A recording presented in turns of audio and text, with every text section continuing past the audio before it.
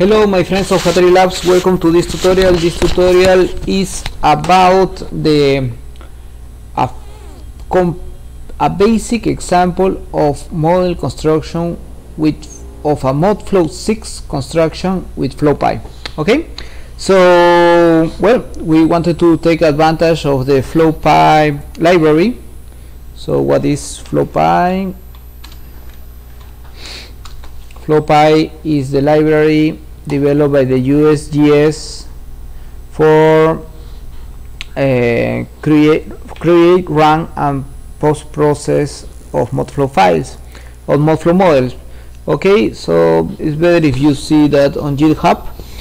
There is Flopy works on MODFLOW-6 and works on MODFLOW-2005 as well, and also is capable of running transport modeling with MT3D or MT3MS, or like particle tracking with MODPATH. Okay, so what else? There are, I strongly recommend, there are a lot of examples as notebooks here.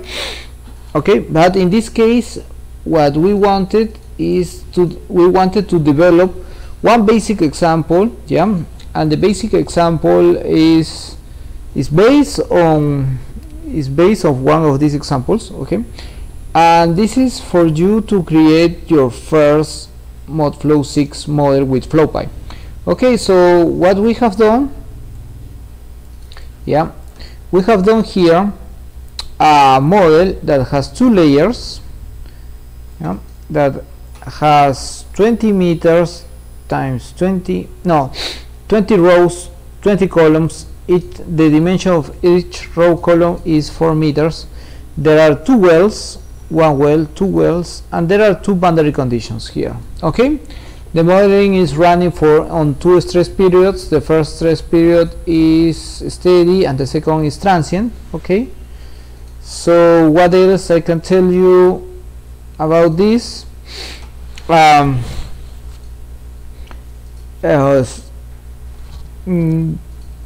Besides this, is that this is a representation as a PTK. This is not really a part of the, because I have used some code that I had, but the main purpose of this model is that bring you a better understanding of how a MODFLOW, how you can you create your first MODFLOW-6 model, because it is not so easy, yeah, to create this, but we strongly believe that you have to create something small that runs, and then you can go further and create, you can increase step by step the complexity of the models you want to model. Okay, so if you haven't done anything fancy with MODFLOW-6, maybe this is a good opportunity to do it. Okay, great, so let's work on this. Okay, I have already a Jupyter notebook that you will have as well also on the description of this video.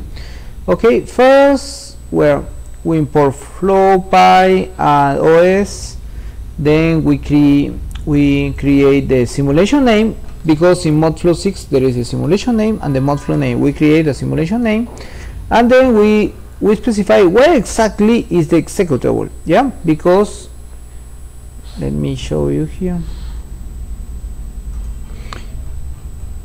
You will receive on this a folder like this, and here there is a basic example, and here is the executable, that is the MF6. Okay, and here this is the executable because this is actually on X. Here is where the simulation will take place. Actually, I will delete this because the code actually create this. Okay, great. Then we specify, well, we have specified the simulation, and then we specify the model. Yeah, and in this case we have a simulation that runs one model.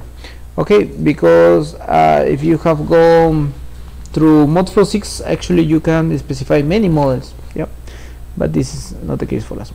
Okay, so you have the model, Then you specify some parameters for the convergence for the solver. Yeah, actually this is inspired on this, okay, and I have taken the same, okay, so for me it's okay, this one, and I think that this runs MODFLOW MWT. Okay, so we register the model name into the simulation. Okay, we create two stress periods. The first one that is steady, but actually here you only set up the stress periods and the time steps, and the second is transient.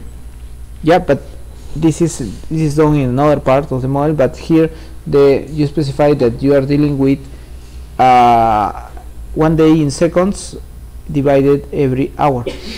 Yeah, and the spatial discretization is in meters, and it's 20 rows, 20 columns, 2 layers, 4 meters each one, and then this is one specified the model top and the bottom of each layer.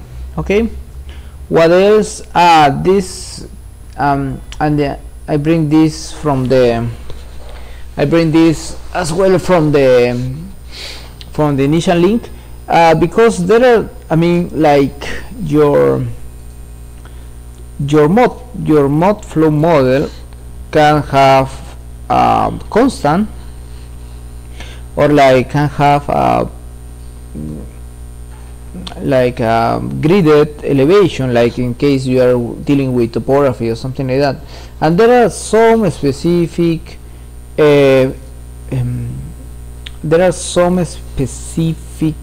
data objects for this. Okay, I strongly recommend that you go and then you sort on the MODFLOW documentation, GitHub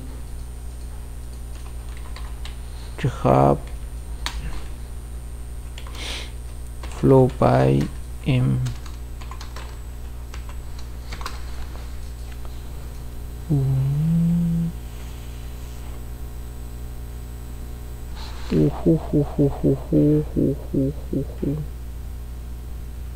okay, mf6 data.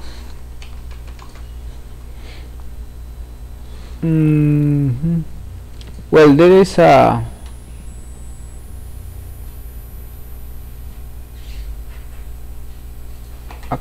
okay, this one. Okay, this is, I strongly recommend that you go to the MODFLOW-6 package and then you read all of them, because these are all the data that are related to MODFLOW. Okay, and in this case we are dealing with data Flopy MF6 MF data.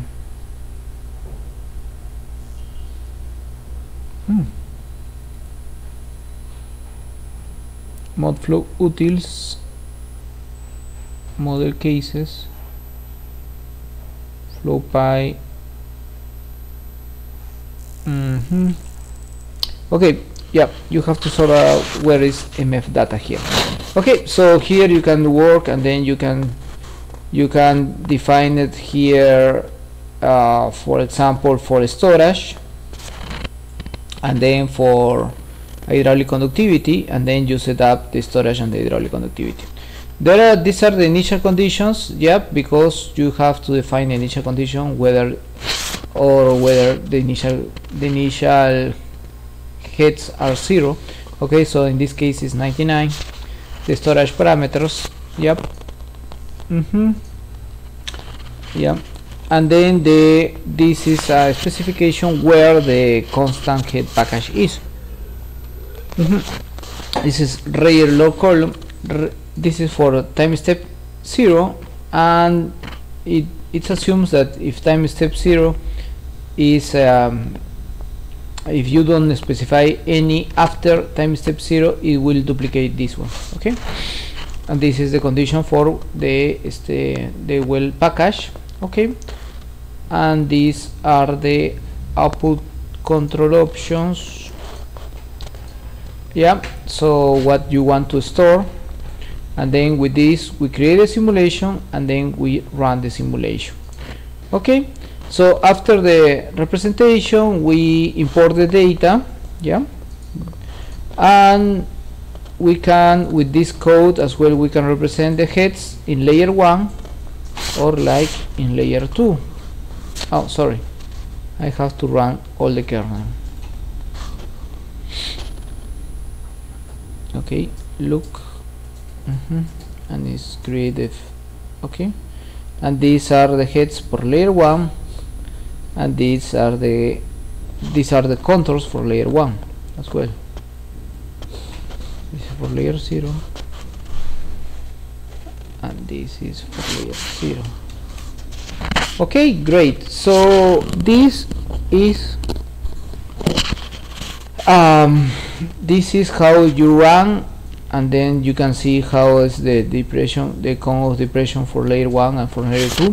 You can do many other things, like, and this is the topic for coming tutorials, is to do cross sections, interactive cross sections, and to work more with the Flopy utilities. Why? Because I don't know if you're learning how to use MODFLOW, maybe this will be quite complex, maybe not. If you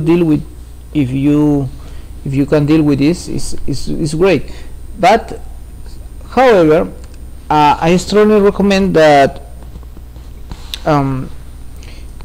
that in the way that MODFLOW can be automatized with code and so on, you will have more control of the input data. You will have more options to create your models. You can create models with better quality in less amount of time. And what else that you can create? You can do optimizations and so on. Yeah, Flopy has a lot of new tools. Yeah, and how can you how can you manage all the tools is that you practice a lot, and this is the only way that you can be creative with your and very productive with Flopy. Once again, my name is Saul Montoya. We are from Hatari Labs. What is Hatari Labs? Hatari Labs is a blog dedicated to knowledge sharing and open source software. Yeah, we have a Facebook account and a Twitter account, and as well, if you drop here your email, we will send you email with tutorials. Okay, so thank you for following us. Please subscribe to our YouTube channel, and if you like this video, give it a like and share it through your social networks. Okay, once again, my name is Saul Montoya, and have a great day. Bye bye.